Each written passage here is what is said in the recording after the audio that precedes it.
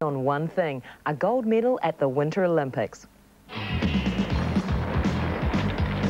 They stunned the world at the last Winter Olympics and are on track for gold in Norway next year. They are world record holders and world champions.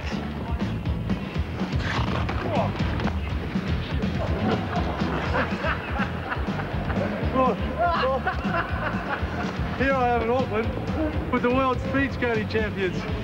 I thought I'd take them on a bit of a race and then maybe have a chat.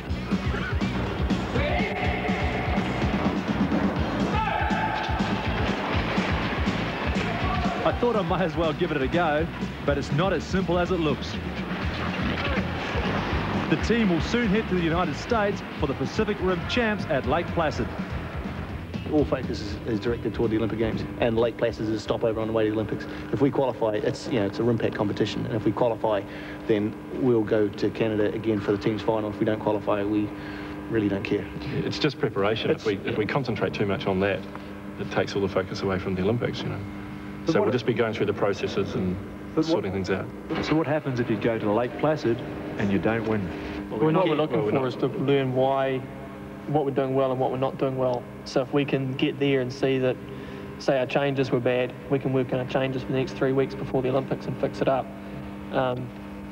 It's just a test really, a bit of a check to see what's going good, what's not going good.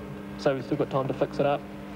But this is one of the things we've done with the team, is that winning is at the end. Let's worry about the processes first. Maybe we will win it, but we're not worried about it. This is how we went to the Worlds. We went to the Worlds roughly, and time-wise, 15th in the world. We came out with world title and world record. Being the reigning world champions, does that put a lot of pressure on you? Going into the '92 Olympics, the Australians were the world champions, and they probably really felt the pressure, I think. Honestly, how do you rate your chances at the Olympics? Well, we have to rate it number one. We're going for gold. Sure. And we'd like the whole of New Zealand to get behind us to help us get gold, not win it before we've got it. Are the New Zealand public aware that we have a world speed skating champion team here in New Zealand?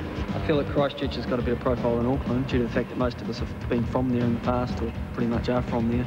But certainly in Auckland, it's a different story. Does the lack of recognition annoy you? Not really. We know each other. You do get the support. Like when we're at Albertville, we're really probably quite surprised at the number of faxes and that came through from people and organisations that some school kids we'd never even heard of, and we'd get fax from like the Waikato Netball Association or something like that, wishing us luck, and so I think when we're actually there over at the Olympics, I think the support will roll in, and that's the main thing. Well, you're all a team now, but how do you find the training? Is it hard? At the moment, it's obviously fairly intense because, we are aiming for that one peak of, late February when the Olympics is. And so at the moment, it's pretty intense, and we know that we're peaking for that one date, which is an advantage we do have over a lot of countries, is that there is, basically no depth in the country. There's the 5 of us, and there's a big hole down. So we know what the team is. We know when we have to be good, and that's, February the 28th or whatever it is. And so we're going to peak on that date, and right now it's pretty much intense training at the moment. So tell me, guys, wearing those tights or leotard, do you think that it's more attractive for the ladies? I reckon league players should start wearing them. Might raise the image quite a lot. 8 girls in New Zealand speed skating, so that sums it up pretty much. It's better going and watching the girls that are wearing uniforms at the World Champs.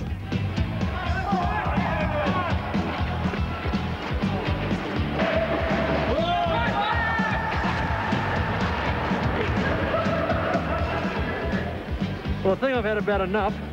Blood and all, I'm going home. See ya. Those guys, excluding Toddy, actually hit over 40 kilometres per hour in the corners and pull 1.5 Gs. That means 1.5 times their own weight on those bends. In other words, it's tough work. Now, for another very quick